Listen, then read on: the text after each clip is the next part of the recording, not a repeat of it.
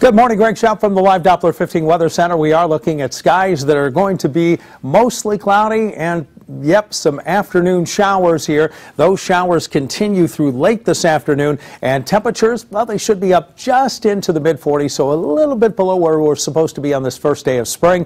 And as we head into tonight, it looks like skies will be mostly cloudy as well. A few evening rain showers, and then it comes to an end. Still a lot of clouds sticking around for tomorrow. Highs pretty similar to today. Mid-40s on Friday with some sunshine. Upper 40s Saturday. Mid-50s Sunday, and back into the 40s to start next week.